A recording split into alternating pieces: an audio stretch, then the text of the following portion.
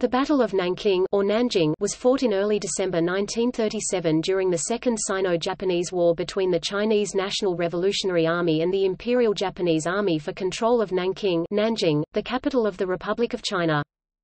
Following the outbreak of war between Japan and China in July 1937, the Japanese government at first attempted to contain the fighting and sought a negotiated settlement to the war. However, after victory in the Battle of Shanghai, expansionists prevailed within the Japanese military, and on December 1 a campaign to capture Nanking was officially authorized. The task of occupying Nanking was given to General Iwane Matsui, the commander of Japan's Central China Area Army, who believed that the capture of Nanking would force China to surrender and thus end the war. Chinese leader Chiang Kai-shek ultimately decided to defend the city and appointed Tang Shengji to command the Nanking Garrison Force, a hastily assembled army of local conscripts and the remnants of the Chinese units who had fought in Shanghai. Japanese soldiers marched from Shanghai to Nanking at a breakneck pace, rapidly defeating pockets of Chinese resistance. By December 9 they had reached the last line of defense, the Fukuo Line, behind which lay Nanking's fortified walls. On December 10 Matsui ordered an all-out attack on Nanking, and after less than 2 days of intense fighting Chiang decided to abandon the city. Before fleeing, Tang ordered his men to launch a concerted breakout of the Japanese siege, but by this time Nanking was largely surrounded and its defenses were at the breaking point. Most of Tang's units simply collapsed, their soldiers often casting off their weapons and uniforms in the streets in the hopes of hiding among the city's civilian population. Following the capture of the city, Japanese soldiers massacred Chinese prisoners of war, murdered civilians, and committed acts of looting and rape in an event known as the Nanking Massacre. Though Japan's military victory excited and emboldened them, the subsequent massacre tarnished their reputation in the eyes of the world. Contrary to Matsui's expectations, China did not surrender and the Second Sino-Japanese War continued for another 8 years.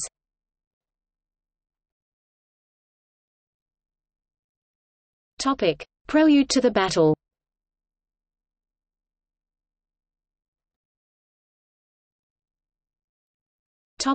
Japan's decision to capture Nanking. The conflict, which would become known as the Second Sino-Japanese War, started on July 7, 1937, with a skirmish at Marco Polo Bridge which escalated rapidly into a full-scale war in northern China between the armies of China and Japan.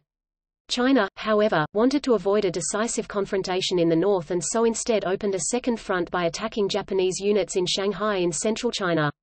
The Japanese responded by dispatching the Shanghai Expeditionary Army commanded by General Iwane Matsui, to drive the Chinese army from Shanghai. Intense fighting in Shanghai forced Japan's Army General Staff, which was in charge of military operations, to repeatedly reinforce the sea, and finally on November 9 an entirely new army, the 10th Army commanded by Lieutenant General Heisuke Yanagawa, was also landed at Hangzhou Bay just south of Shanghai. Although the arrival of the 10th Army succeeded at forcing the Chinese army to retreat from Shanghai, the Japanese Army General Staff had decided to adopt a policy of non-expansion of hostilities with the aim of ending the war. On November 7 its de facto leader, Deputy Chief of Staff Hayao Tada, laid down an operation restriction line, preventing its forces from leaving the vicinity of Shanghai, or more specifically from going west of the Chinese cities of Suzhou and Jiaxing. The city of Nanking is 300 kilometers (186 miles) west of Shanghai. However, a major rift of opinion existed between the Japanese government and its two field armies, the C and 10th Army, which as of November were both nominally under the control of the Central China Area Army led by C Commander Matsui. Matsui made clear to his superiors even before he left for Shanghai that he wanted to march on Nanking. He was convinced that the conquest of the Chinese capital city of Nanking would provoke the fall of the entire nationalist government of China and thus hand Japan a quick and complete victory in its war on China.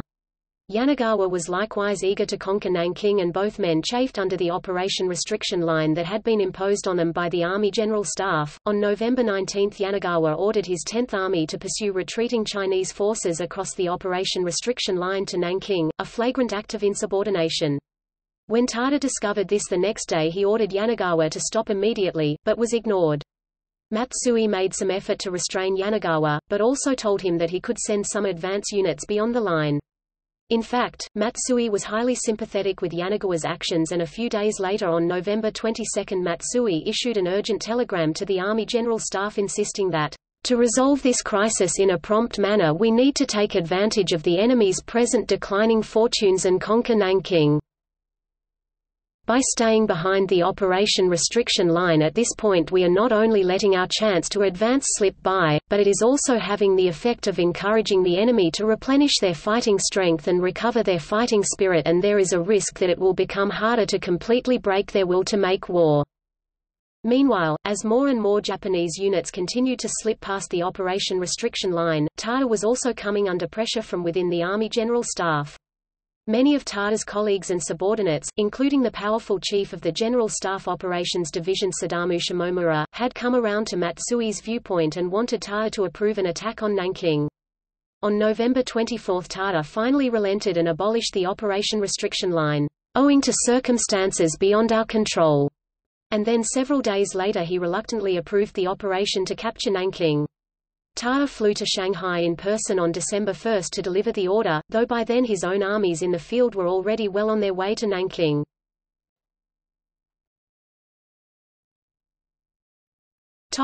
China's decision to defend Nanking. On November 15, near the end of the Battle of Shanghai, Chiang Kai-shek convened a meeting of the Military Affairs Commission's Supreme National Defense Council to undertake strategic planning, including a decision on what to do in case of a Japanese attack on Nanking. Here Chiang insisted fervently on mounting a sustained defense of Nanking. Chiang argued, just as he had during the Battle of Shanghai, that China would be more likely to receive aid from the great powers, possibly at the ongoing Nine-Power Treaty Conference, if it could prove on the battlefield its will and capacity to resist the Japanese. He also noted that holding on to Nanking would strengthen China's hand in peace talks, which he wanted the German ambassador Oskar Trautmann to mediate. Chiang ran into stiff opposition from his officers, including the powerful Chief of Staff of the Military Affairs Commission He Yingqing, the Deputy Chief of Staff Bai Chongshi, the head of the 5th War Zone Li Zonggren, and his German advisor Alexander von Falkenhausen. They argued that the Chinese army needed more time to recover from its losses at Shanghai, and pointed out that Nanking was highly indefensible topographically. The mostly gently sloping terrain in front of Nanking would make it easy for the attackers to advance on the city, while the Yangtze River behind Nanking would cut off the defenders' retreat. Chiang, however, had become increasingly agitated over the course of the Battle of Shanghai, even angrily declaring that he would stay behind in Nanking alone and command its defense personally. But just when Chiang believed himself completely isolated, General Tang Shengji, an ambitious senior member of the Military Affairs Commission, spoke out in defense of Chiang's position, although accounts vary on whether Tang vociferously jumped to Chiang's aid or only reluctantly did so. Seizing the opportunity Tang had given him, Chiang responded by organizing the Nanking Garrison Force on November 20 and officially making Tang its commander on November 25. The orders Tang received from Chiang on November 30 were to defend the established defense lines at any cost and destroy the enemy's besieging force. Though both men publicly declared that they would defend Nanking to the last man, they were aware of their precarious situation. On the same day that the garrison force was established, Chiang officially moved the capital of China from Nanking to Chongqing, deep in China's interior. Further, both Chiang and Tang would at times give contradictory instructions to their subordinates on whether their mission was to defend Nanking to the death or merely delay the Japanese advance.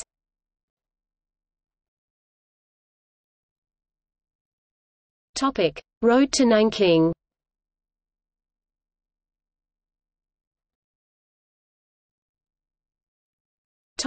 China's defense preparations. On November 20 the Chinese army and teams of conscripted laborers began to hurriedly bolster Nanking's defenses both inside and outside the city. Nanking itself was surrounded by formidable stone walls stretching almost 50 kilometers (31 miles) around the entire city.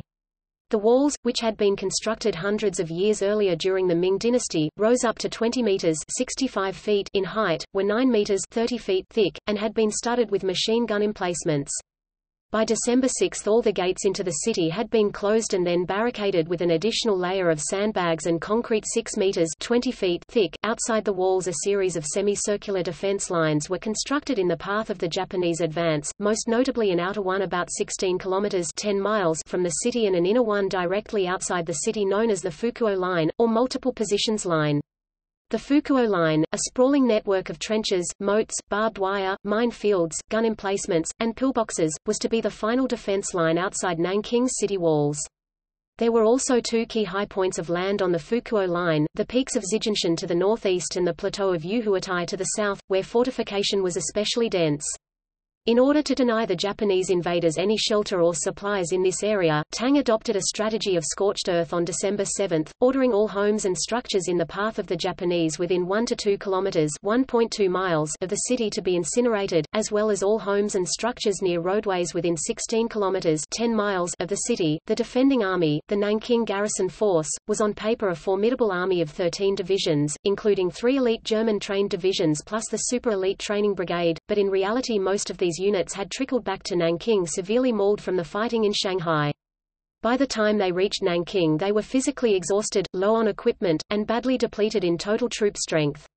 In order to replenish some of these units, 16,000 young men and teenagers from Nanking and the rural villages surrounding it were speedily pressed into service as new recruits.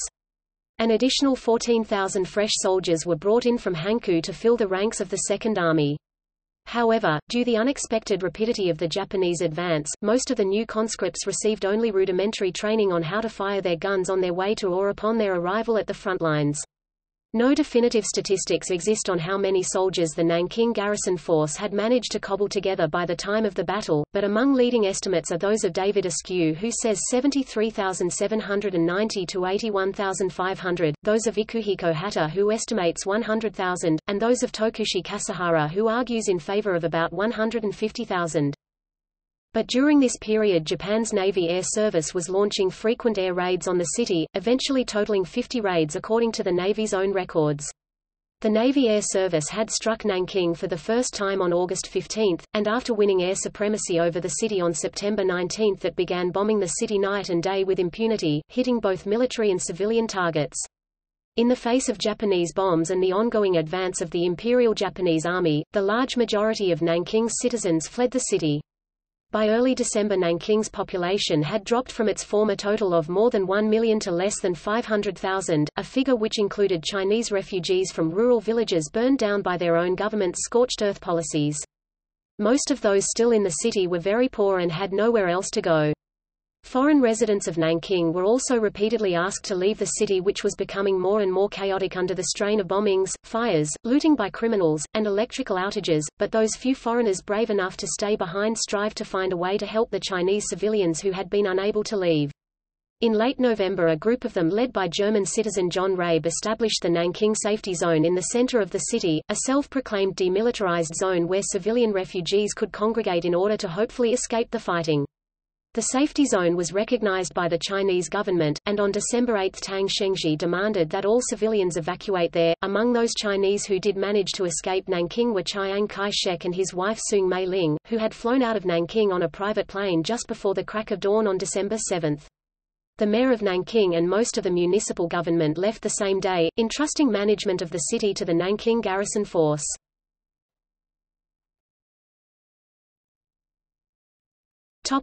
Japan's march on Nanking.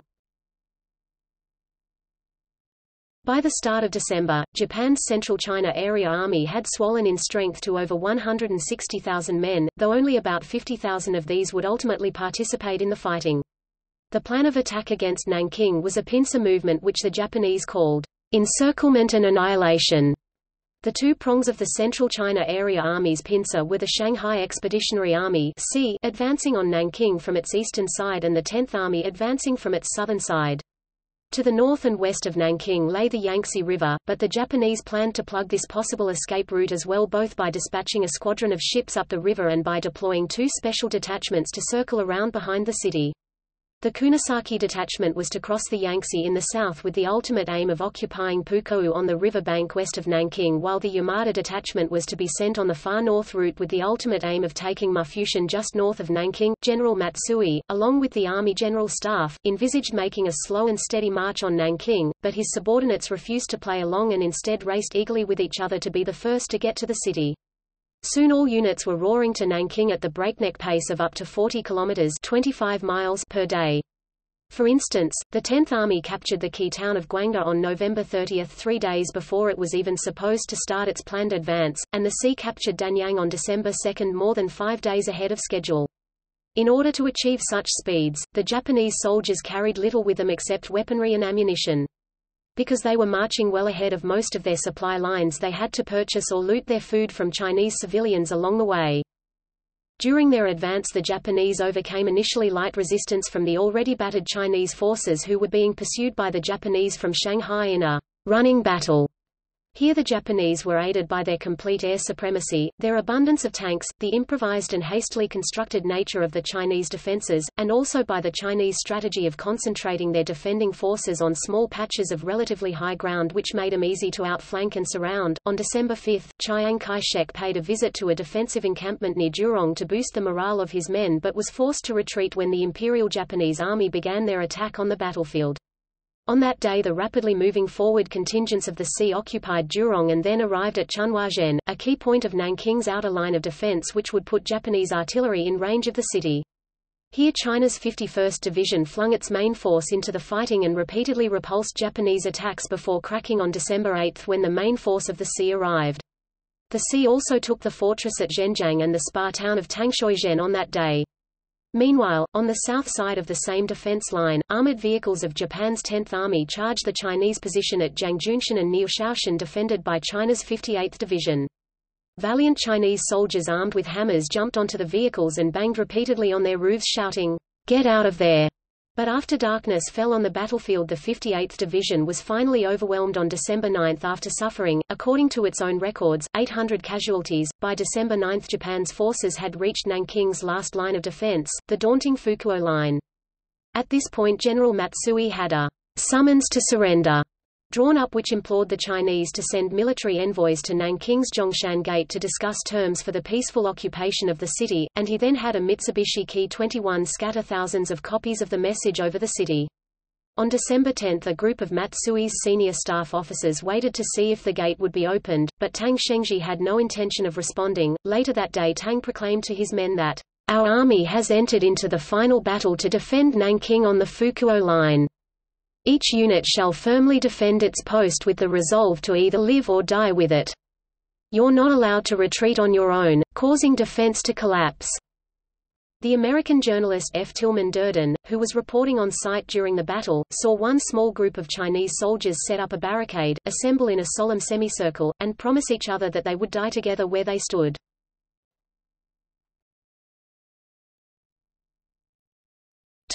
Final battle for Nanking. At 1 p.m. on December 10, General Matsui ordered all units to launch a full-scale attack on Nanking. That day the Sea assaulted China's super-elite training brigade on the peaks of Zijinshan, which dominate Nanking's northeast horizon. Clambering up the ridges of the mountain, the men of the Sea had to painstakingly wrest control of each Chinese encampment one by one in bloody infantry charges.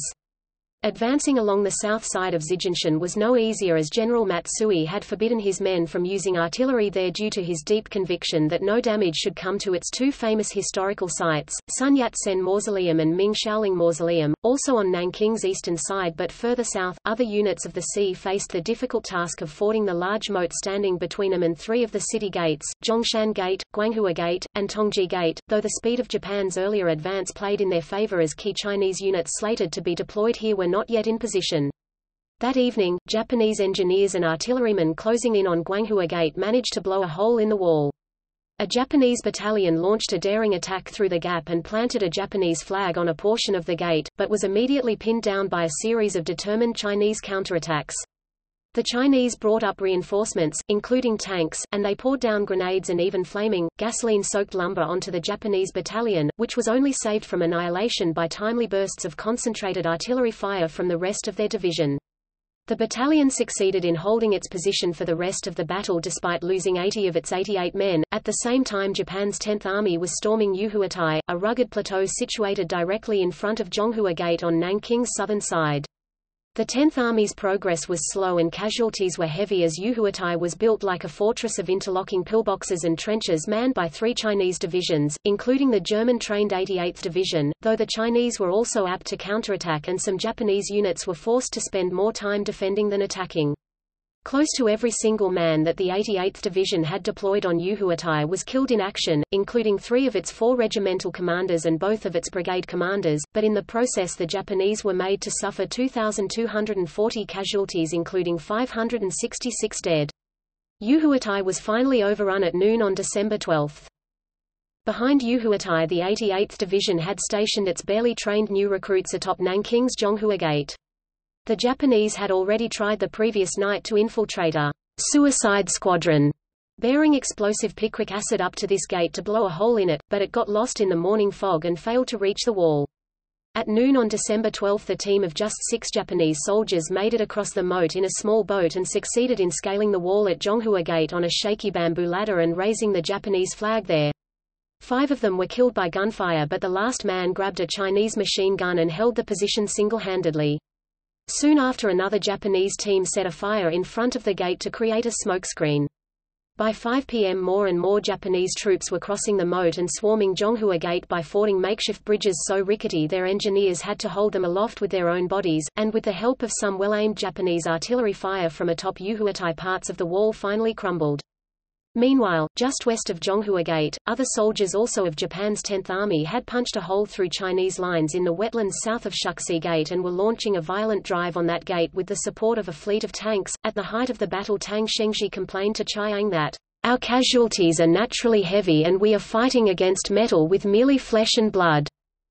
But what the Chinese lacked in equipment they made up for in the sheer ferocity with which they fought, though this was partially due to strict orders that no man or unit was to retreat one step without permission. Over the course of the battle roughly 1,000 Chinese soldiers were shot dead by other members of their own army for attempting to retreat, and on Yuhuatai Japanese soldiers noticed that many Chinese pillboxes were chained from the outside to prevent their occupants from fleeing. Nonetheless, the Japanese were gaining the upper hand over the hard-pressed and surrounded Chinese defenders. On December 12 the sea captured peak number 2 of Zijinshan and from this vantage point unleashed a torrent of artillery fire at Zhongshan Gate where a large portion of the wall suddenly gave way. After sunset the fires that blazed out of control on Zijinshan were visible even from Zhonghua Gate in the south, which was completely occupied by Japan's 10th Army on the night of December 12 to 13.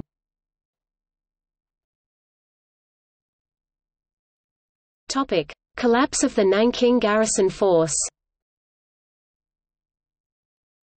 Unbeknownst to the Japanese, however, Chiang had already ordered Tang to abandon the defense.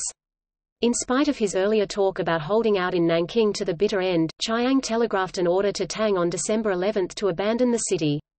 Tang prepared to do so the next day on December 12, but startled by Japan's intensified onslaught he made a frantic last-minute bid to conclude a temporary ceasefire with the Japanese through German citizens John Rabe and Eduard Sperling.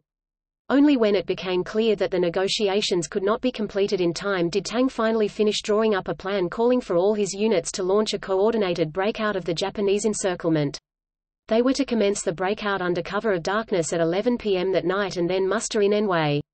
Just after 5 p.m. on December 12 Tang arranged for this plan to be transmitted to all units, and then he crossed the Yangtze River, escaping through the city of Pukou on the opposite bank of the river less than 24 hours before it was occupied by Japan's Kunisaki detachment. By the time Tang slipped out of the city, however, the entire Nanking garrison force was rapidly disintegrating with some units in open flight. Furthermore, contact had already been lost with many units who thus never received Tang's message and continued to hold their positions as ordered, though even those that did receive it had little luck at slipping through the Japanese lines.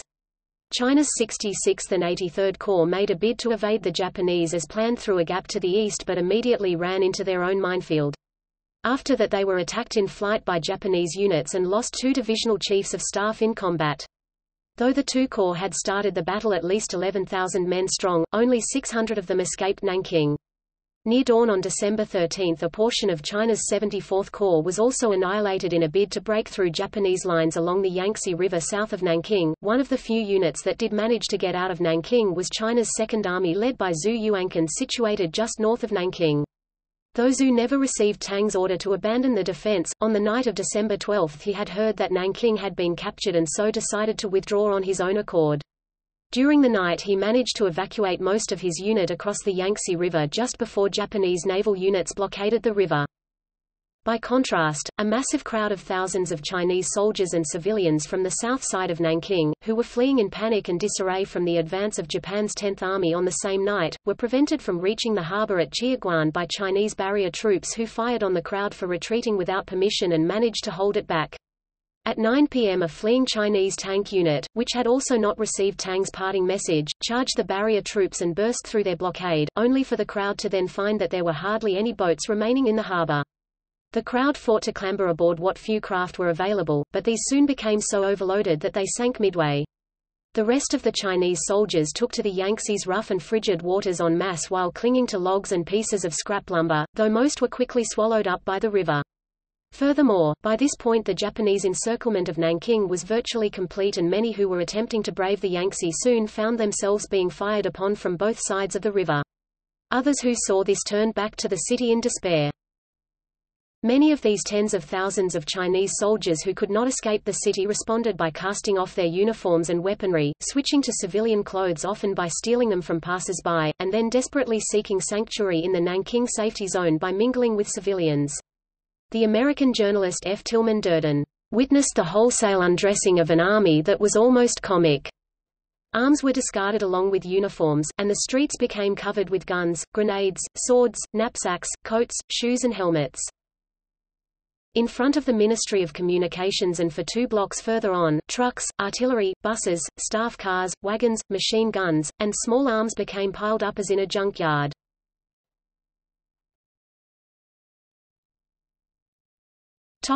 Mopping-up operations and the Nanking Massacre. The fighting in Nanking did not end entirely on the night of December 12–13 when the Japanese army took the remaining gates and entered the city. During their mopping-up operations in the city, the Japanese continued for several more days to beat back sporadic resistance from Chinese stragglers. Though Mufushan, just north of Nanking, was taken by Japan's Yamada detachment without much bloodshed on the morning of December 14, pockets of resistance outside Nanking persisted for several more days. Meanwhile, the Japanese units on mopping-up duty in Nanking had decided that the former Chinese soldiers hiding in the city were a possible security risk and therefore carried out a thorough search of every building in Nanking and made frequent incursions into the Nanking safety zone in search of them. Japanese units attempted to distinguish former soldiers from civilians by checking if they had marks on their shoulders from wearing a backpack or carrying a rifle. However, the criteria used were often arbitrary, as was the case with one Japanese company which apprehended all men with shoe sores, calluses on the face, extremely good posture, and/or sharp-looking eyes. And for this reason many civilians were taken at the same time. What happened to the Chinese soldiers and civilians who were captured varied greatly from unit to unit, though many were summarily executed in an event that came to be known as the Nanking Massacre, which the foreign residents and journalists in Nanking made known internationally within days of the city's fall. The Japanese also committed random acts of murder, rape, looting, and arson during their occupation of Nanking. According to the International Military Tribunal for the Far East, indicate that the total number of civilians and prisoners of war murdered in Nanking and its vicinity during the first 6 weeks of the Japanese occupation was over 200,000, while 20,000 women were raped, including infants and the elderly. Estimates for the total death toll of the Nanking Massacre vary widely. The Japanese Army's mopping-up operations and the large-scale massacres that accompanied them were over by the afternoon of December 17 when General Matsui entered Nanking for the victory parade. By the end of December most Japanese soldiers had left Nanking, though units of the Shanghai Expeditionary Army stayed on to occupy the city. The Nanking Self-Government Committee, a new municipal authority formed from local Chinese collaborators, was inaugurated on January 1, 1938, but it was not until February 25 that all restrictions on the free movement of civilians into and out of the city were lifted.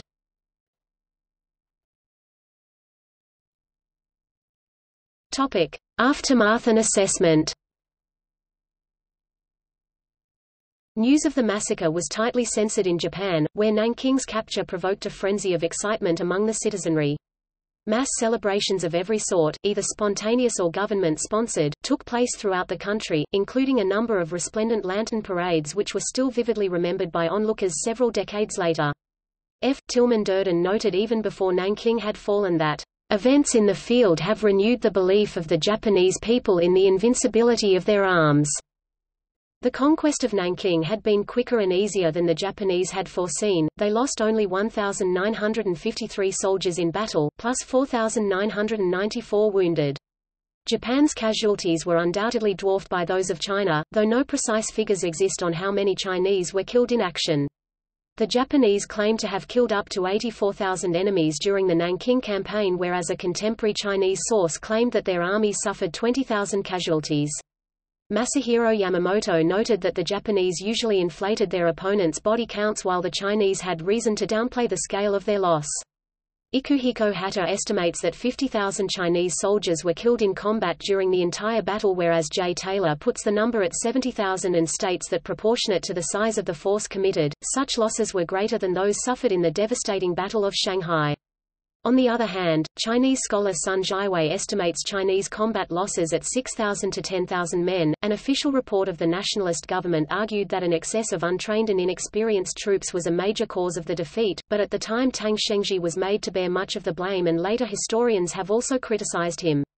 Japanese historian Tokushi Kasahara, for instance, has characterized his battlefield leadership as incompetent, arguing that an orderly withdrawal from Nanking may have been possible if Tang had carried it out on December 11 or if he had not fled his post well in advance of most of his beleaguered units.